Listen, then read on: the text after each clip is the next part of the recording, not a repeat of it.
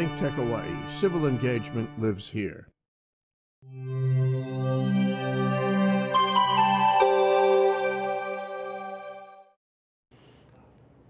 We knew you would come back because you're so excited for the long-awaited Volume 3 of the episode of the architecture of UHM Manoa. And so that's what we, Desoto Brown and Martin Despang, will talk about in today's edition of Human Architecture. That's right. And let's jump right in into the first slide, because I was sort of giving you a hard time because of your textbook. You have your textbook with I've got my textbook. Here it is, right here. So unfortunately, we don't need it. We don't need it anymore. So I put it away because the author Kobayashi had to stop in '82. That's when he published the book. Correct. So we're going to talk about everything. And so the top right picture is sort of a suggestion of us, or an analysis of why things changed for the worst. Yes. And this is when basically the sort of optimistic America, symbolized by even more John F. Kennedy, and then basically ending with Jimmy Carter. That's right. Was passed on to the reactionary phase embodied by Ronald Reagan here. That's right, 1980. So that's the 80s. And I remember when my dear friend and mentor from my Arizona days, Larry Medlin, he told me that the day that Reagan took office, basically all his funding for his environmental research lab was pulled. And we get, we can see it again today, but we don't need to talk about that. So the next picture here is that we actually got spared on that for quite a while, because here's our quad with its latest edition. We talked to us about Osipov's building here, Saunders Hall, or Portoise Hall previously called. And I had to talk with Tropical Tutor Bill and Tropicure David, and we had talked about it too, that maybe what was supposed to be temporary, I mean, the temporary things sometimes last the longest, and sometimes the reason is because they're the best. Correct. So here are these portable buildings that actually might be the most truly tropical. They're easy breezy, they're elevated, they're out of local materials. They're just right. They just feel right. And they are forming the one end of the quad in this view before there was a permanent building there. That was next picture, the school I'm teaching at. I mean, not in that building, but the previous buildings. That was the architecture school in these portables. Now, thank Matt Moy, who provided the large picture, and then our previous show guest, Magi Sarvimäki, who provided the top two left ones. And so this was back in the days, and then next picture is that Magi also provided this one here. There was a very, very famous teacher who designed the building at the very bottom right. This is Göran Utzon. And when he, for similar reasons as many of the architects we're going to talk about next year, got totally frustrated by his institutional client, he needed his therapy, and like many who burn out, they find their peace here in our paradise of Hawaii. Correct. So here's Jan Utzon, and the pictures were provided by a fellow of Jörn, who's credited at the very bottom here. So let's see what then happened next on the next picture.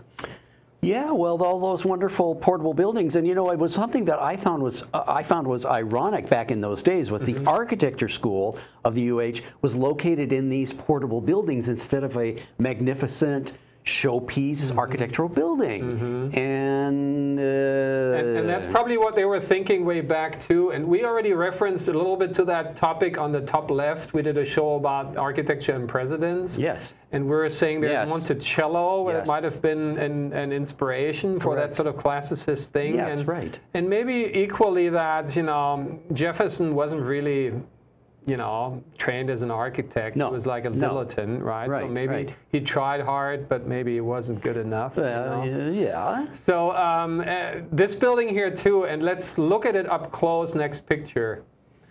And this is we talk about makeup, and Bill talks about, you know, how this building has been put together, and we talk about makeup on buildings, and this building needs constant makeup on because it's so ugly, and it's not only surfacially ugly, but it's substantially ugly. And the top left is like the most absurdity. This is a huge egress staircase that's all enclosed. They AC that thing, and as you can see on that little picture, in that picture here, this is from a couple days ago, they paint the walls in there. So if I would be a student and that's where my money goes, and energy is one of the big cost things sure at is. UH, Sure I is. would rebel and knock out the windows in there, or do something. And as we just said too, for an exterior stairway, you don't need to air condition it, No. and you don't need to paint it if you leave it plain concrete. Those are costs you can do away with an exterior stairway. Exactly. And why in the world would you design something like that? And who was the architect? If you can go back for that matter to the last page here. Previous picture. Previous, Yeah. So here, I basically say the guy, if you go to the archives and find the stamp on the drawings, that's not the architect, because we talked to the architect. We'll get to that next. This here was, after all research, designed by committee. Yes. Or designed by the UHM Manoa campus architect at that time. Right. And he had two sort of program briefs, actually three, sorry.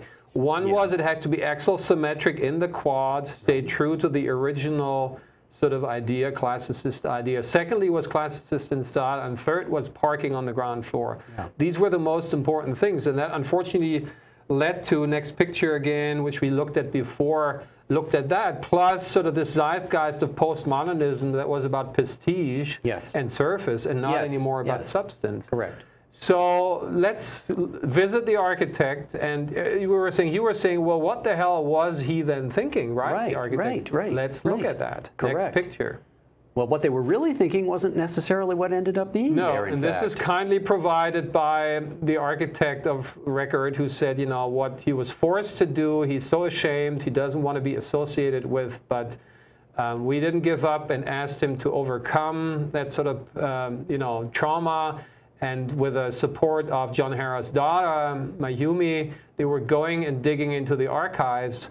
So how does that look to you, Desoto? Well, see, what I see going on here is, one, rather than the completion of the rectangle of the quad, he left it open, so there was an entrance to the quad. Mm-hmm. Two, the building, in fact, is up on the Mauka side, so that it's next to an existing building rather than taking that space. And then three, on the lower Makai side, there is a nod to the classicism of the quad through a garden folly, or a sculpture almost, which is a pillared but roofless open area. Exactly. And so, as you said, this is porous. And so it's not blocking anything. No. But I think it is a nice addition to the quad. But and it's almost an interpretation of the previous, portables. It's a sequence. It's like a wagon wheel sort of assemblage of the portables. They're all, single-loaded corridors, easy breezy. Look at the lower left of the perspective. You can see it basically facing the quad. That orientation is facing south. You can see overhangs. You can see a shade there. You can see pretty much, thin horizontal lines, which is basically jealousies. Yeah. So it was just right. That was a truly tropical, exotic building. Correct. Lots of greenery inside, lots of porosity, lots of courtyard space. But unfortunately was shut down with the 3 bullets that I was mentioning before. The 3 requirements. This was not axle symmetric in the quad. It's not classicist in style. And it's not devoting itself to the parking. This is devoted to the people. How bad is that? It's terrible. Exactly. Cars are very important. So let's stay with John for a little longer and go to the next picture here, because John is a very good exception for that rule of the 80s, having been not so good. This is, however, late 70s still. And this is the Burns Hall. That's not to be confused with a Burns School of Medicine that ended up down here in Kaka'ako. This one here is more an addition to the East-West Center by IMP. And a very skillful one. And it is. And maybe it is because it was before Reagan took over. Yeah. So it wasn't about I'm the movie star, which ever since then it is like that, more or less. I want to steal the show. Yeah. He was very much saying, I want to be devoted and be respectful to Master IMP. Right. And I'm going to do something along the lines. Yes. But look at the nice, plan, and considering the whole composition and not just itself. So it's a very contextual building. Yes. But it doesn't try to suck up to anything else. And what I was finding, privately investigating when I was with Mayumi and John, at the very top in the middle, this is a model, large-scale facade model that they still kept. And you can see it looks significantly different to what basically got executed. We ran a show about that sort of element, which we called Corbu's Brise Soleil, and it had a lot more shading devices, which unfortunately UH then value engineered and shot in their own foot because they made sense, and now they're paying, as we talked, energy is one of the biggest things. That's right. That didn't go so well. And there's a picture at the top left I saved for John is kind enough to come in and do a separate show, and we'll talk more in details about all the stories behind, which can't wait for that. It's super exciting. Right. So let's move on to another John building that is one of your favorites, because when we, next picture please, when we went out to do our own field work, you came back and you said, hey, this is one of my favorites. This is a small, modest, as you said, what is this, the Snyder? No, this is Sherman Labs Laboratories. Okay, and it's a small concrete, kind of almost brutalist, but it's got this nice courtyard, austere, plain, but a nice scale. And it struck me, and I liked it. And it's in its material, it's postmodern, but in its language, it's very sort of postmodern with a sort of layering. It's like New York 5 and this element, but in a very sort of nicely, you know, still a tropical, exotic way. The top left picture is provided by Mayumi and John, shows it when it was completed, and the trees are still small. The middle part is the model that's still in his office, and the lower one is like it feels this time, you know, these days. It feels nice. It's shaded, it's cool, it's comfortable. It's all of that as it should be. So let's move on, because in all honesty, there were a couple more architects who were doing a decent job on campus in that area. This is the student center building that looks very sort of institutionally modern, almost brutalist, you know, modern, but when you go inside, surprise, surprise, there's our courtyard. And there's some nice concrete shading fins there. Another example, next picture here, is a building that we already talked about a while ago, the music school, but they needed an addition. So they did that, and from the outside, this is the picture on the middle on the right. That's how we know it when we drive up to school. We always think, is that a fortress? But thinking back how the, you know, the Royal Hawaiian Shopping Mall had the same approach, to be very austere, almost like offensive, or, you know, fortress, keeping you out. But once you come in, it's like, wow, it opens up, it has a courtyard. It's very nice. And the last one of that theme here, next picture, is the Hawaiian Studies building on Dole Street, which is sort of almost like a late sort of a tiki twist on vernacular architecture, right, with the roof lines, but yet very modernly interpreted. And you got a courtyard, which is the picture on the left in the middle, which I took quite a while ago. And it's got basalt walls too. It's got all the ingredients, of course, but again, it's not in a sort of Polynesian culture center way that wants to pretend to be authentic, right? It's an interpreted. It's a very nice modern interpretation. And it's modern. It's not a traditional building 100%. So with that, we're going to look what has happened ever since, and for that we have a new textbook. And if the camera can maybe come back to the studio here. So I picked up this nice brochure. You got to fold one more page here. Didn't do it right. So I picked this up in the dean's office here. So this is how our university is marketing itself today, and then nicely sort of outlined the area of UH here in Manoa. You know, and for me, for a while, excuse me, still having to learn a lot, I was saying, hey, it's sort of, where in Manoa is this again, right? And I said, it's Coconut Island, it's not in Manoa. Okay, all right. So let's go back to Manoa and let's look what we have from the more recent days here. So next picture. And next picture. And I let you take over, and one more picture here. Correct, after that. And I'm going to basically say, okay, you're the historian, stay within that capacity. Correct. But time travel, like 50 or 70 years ahead, and imagine how you would think about these buildings, if you would consider them to be sort of value, you know, to looking back and say, oh, these were good days, you know, this is So let's look into that. So next picture, next page. Next picture, okay. Well, what is this called today? This is really kind of a big food court. And it's called Palms, what is it called? Well, maybe start with a history here. Correct. So we switch roles. I'm the historian now. Okay. You look at it contemporarily, but it was way back. It was an architect who we did a show about here in the middle with this young emerging talent here, where his grandma lives. Correct. And this is very inclusive social housing at the beginning of Kalakaua at King Street. And this was Frank Slavsky. And Frank did this awesome, sort of very reminiscent of the other project on the very up here. Yes, there, which is from the Blaisdell Center. Yes. The exhibit hall that unfortunately gets torn down was replaced with something that we're not so sure about yet. Correct. And it very much uses the same sort of inverted mushroom pillar system, very tropical, exotic. Now, and you ask what it's called Paradise Palms. Paradise Palms, and it's now an enclosed food court from being an open structure to being a closed, hermetic, air-conditioned structure. It looks very Floridian to me, very Yes. Miami Vice-y, very pastiche-y. That's right. I can see Don Johnson with his pink jacket walking by. As he should. And so let's move on to the next finding here. The next finding, well, that is something that's not, strictly speaking, on the UH Manoa campus, but it's very nearby, and it is a housing complex that's aimed at potential UH students, and it's down at the corner of University Avenue and Beretania/King Street. But then you pointed out, when you look up from that speckled pink thing on the right-hand side of this picture, you see in the center that blue building, and that's what we're going to look at next. Is that correct? That is correct, and I would say next page. But in both cases, I think the architects want to compete with the natural master of the natural environment, That's right. and want to build big mountains. But you better be really good as an architect to compete with nature, because nature is the master. That's exactly right. So this building here, what kind of a mountain is that? Well, it looks like a blue glass mountain to me. And what is this? Pacific Ocean Science and Technology Building. And you were saying you went inside, and that blue tint, which supposedly is keeping out too much sun and heat, actually isn't really doing very much, except making it all look blue. And your face, yeah, and everybody, like a zombie. Everybody looks like a zombie. Exactly, and so you do in the very inside, because given that you discovered a theme which we were going to unveil at the very end.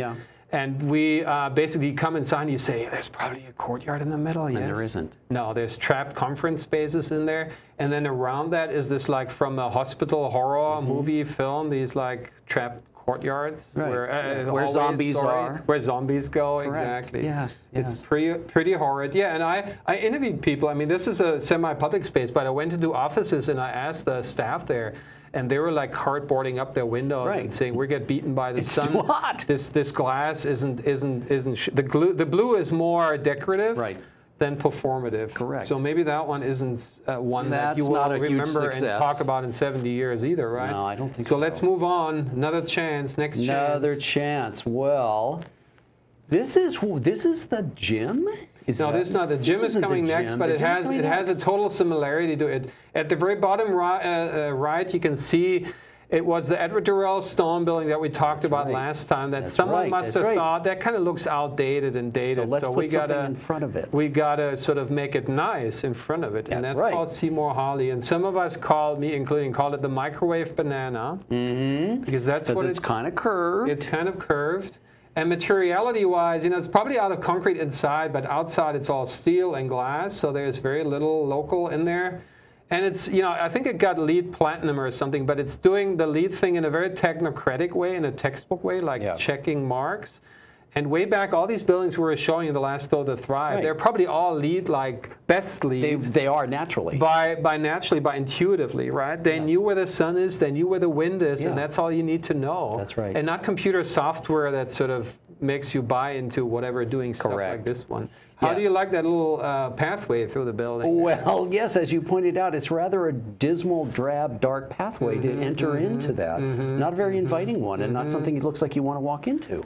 No, and green is incorporated, but it's very sad sort of decorative green on the wall in an AC'd atrium. Correct. Poor green, right? Right, and it's not a courtyard. It's not the outdoors. It's a little chunk that's been put on the wall. Since you were already ready to work out, here's your gym. Exactly. Come next. And see, next picture. And the reason I got confused is because, again, we've got more blue glass. Yeah. So that's kind of a thing that's happening now.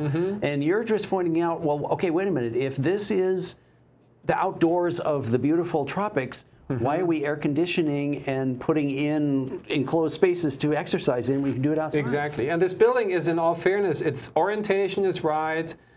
Facing south at the very bottom has this overhang. To the east and the west, it got the louvers. But then, there's ventilation. And where's ventilation? There is no ventilation. You're trapped in there. This is an artificially air-conditioned space, as you said. Why not working out in where it's always beautiful to work out? And then they want to fool us with it's supposed to have a green roof, which is brown upstairs, and there are these wind scoops who just bring in northern light, and behind the louvers, the AC units are hidden. So, and the building already got makeup to begin with when it was born, and it's peeling off, as we can see in the center. And you can see all that AC unit, so maybe another one that's maybe not so much. No. So not next lasting. one. Yeah, so next. One. Okay, Information Technology Center. You said this has got to be where all the computers live. So there does need to be protection of them. Yeah. They shouldn't be exposed to the sun and the air. Yeah. But well, there's still too much glass there than computers need. And if you make it totally opaque, it's going to be the Royal Hawaiian Shopping Center or such an attempt. But they make glass for the people, but the people close their curtains. And then, you got the sterile, generic American sort of rooms in there. And Will Bruder, was assessing it quickly when he was here. And he said, don't wrap louvers all the way around in the same way. That's not how it works. We know how the sun is. The sun doesn't want it all the way around the same way. So let's move on to the next one. Yeah, the law school edition. Okay, the main thing I notice about this, we discussed just before this, is it's got this little exterior framework around it that's supposed to mimic an earlier structure. And I said to myself, wait a minute, those are not actual beams protruding out of the building. It's a little cage. So there's no honesty to what that is. And the original building was doing it better. It had some closed parts first and it wasn't the primary building element. The primary building element was a courtyard. Yes. So this building here, we're trying to find the courtyard, but the second from the left picture is the center of the space, and the hot summer western, sunset sun is going to shoot deeply in there. So once again, this is decorated to be contextual, but it's very much a hermetic, invasive beast. And if I'm not mistaken, the glass is blue. Yeah. Well, there you go. And we got one more, which is currently under construction. So we only found these pictures here online. Life Science Building, it's under construction. So these are just, we don't know what it's actually going to look like. But well, we can assume it looks like that, but we didn't find a floor plan. But in all the renderings, I saw no courtyard. And this is probably from, you can figure the western elevation, and you can see your favorite blue glass, right? There we go. But we don't see much shading. To the west, you need vertical shading. So it seems to be another sort of hermetic, invasive thing. And it's particularly a shame because John Hara would have done it better because he was respectful of what's adjacent, which is East-West Center, right? Yes, exactly. So what are we doing? And we got some suggestions here in the last couple of minutes. Let's move on to the next picture here. Yeah. Which is our favorite, also our permanent background picture that like nature is so overwhelming. Exactly. Like the jungle rolls in. Exactly. And I'm a tree enthusiast. You are. And these magnificent trees are right there on the campus. Work around them, honor them. And talking beings, giving optimistic suggestions and the architects who also designed the executed School of Architecture, as many of the buildings you had just, assessed last, they were done by the architects who did this magnificent building that we talked about and cheered last time. This is the arts building. So please, you guys, go back to where you came from. They incorporated that tree and made tree the main element. And the other tree is in front of that Hemingway Hall. And when I took the picture, there was this guy on the left, and he saw me taking the picture, and he said, what a fucking fig this is, I never recognized. So that enthusiasm we expect to be about buildings as well as for that when we don't get it. So how can we get that next picture here?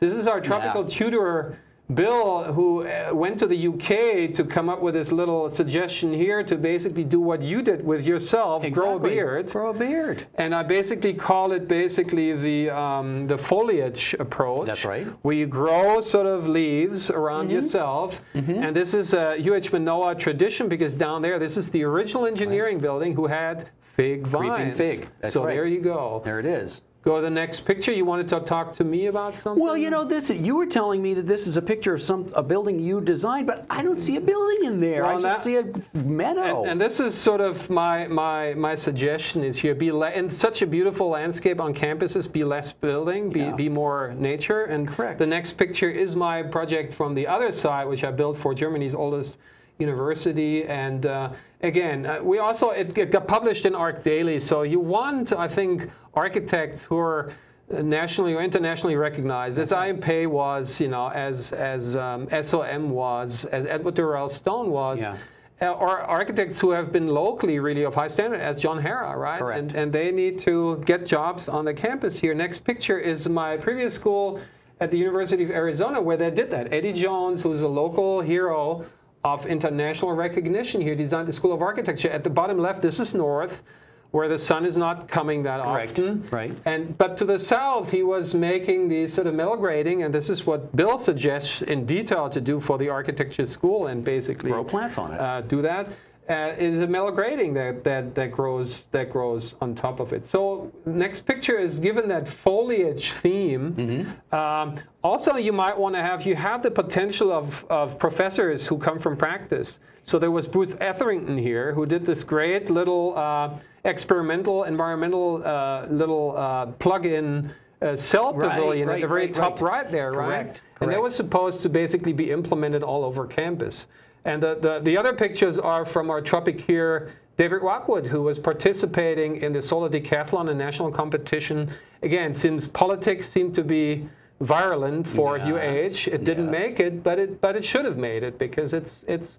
And again, David has been recognized by Kenneth Frampton up there for the house for his parents, so he truly has, again, the credentials to do stuff like that. Right. Next one, you know about that one by now. Yeah, and tell me again what the title of this is. We call it the Tropical Textile up for Manoa. So it was another suggestion here for the university that we did. We said it's an exoskeleton done with Great Pacific Rocky Mountain precast. Les Camper's down there.